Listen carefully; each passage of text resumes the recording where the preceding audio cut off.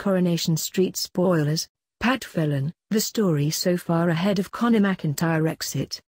Coronation Street villain Pat Phelan is fearing the worst after knowing that his secrets could start to unravel on the ITV soap, and now it seems the killer could be exposed for good. Coronation Street teased that Pat's, played by Connor McIntyre, killer secrets will be exposed in upcoming scenes. But who is Pat, and what is his shady history in the soap? When did Pat Phelan join Coronation Street and who was his former wife? Pat first made an appearance in the ITV soap on October 2, 2013.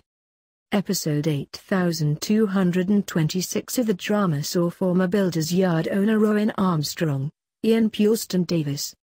Owen was determined to confront Pat about his alleged bankruptcy and visited Pat's then-wife Valerie, Caroline Berry, in an attempt to trace her husband. He later visited Pat and showed him his bankruptcy order while warning him that the matter wasn't over.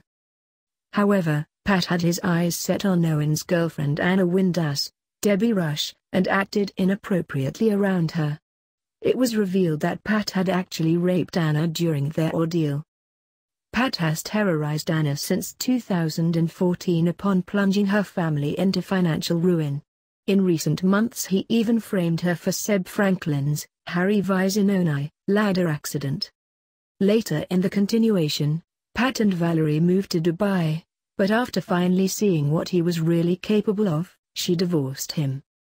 Pat was already bankrupt and Valerie kept all his assets and the money, so he was left with nothing. Who is Pat Phelan's daughter and current wife? Pat is the father of Nicola Rubinstein, Nicola Thorpe, and is now the husband of Eileen Phelan, Sue Cleaver.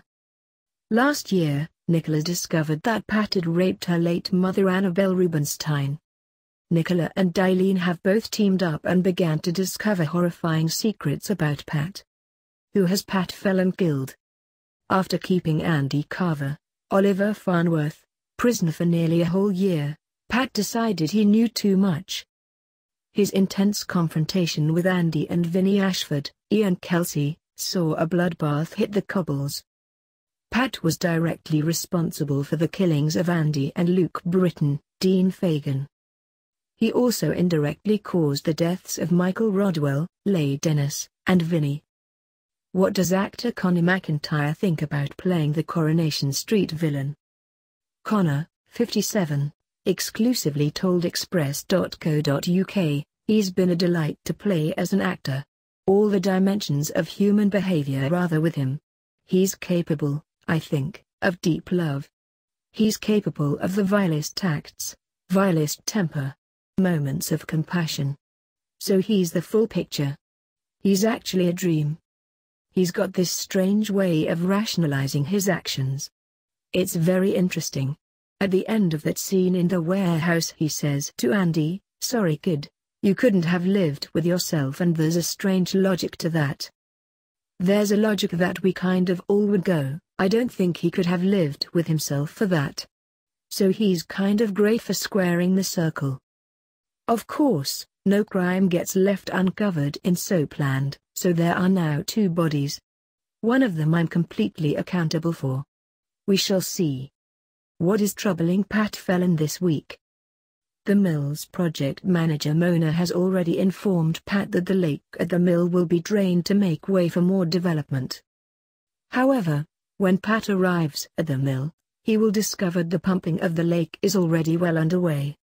As the day draws to a close, Pat is seen tiptoeing on the edge after Vinnie and Andy's bodies start to become visible in the lake. When one of the bodies starts to surface, Pat begins to panic and is quickly forced to think on his feet. Pat will then become entangled in more drama when he falls into setting concrete that he has dumped the bodies in after trying to retrieve his phone. The villain will then start to lose consciousness.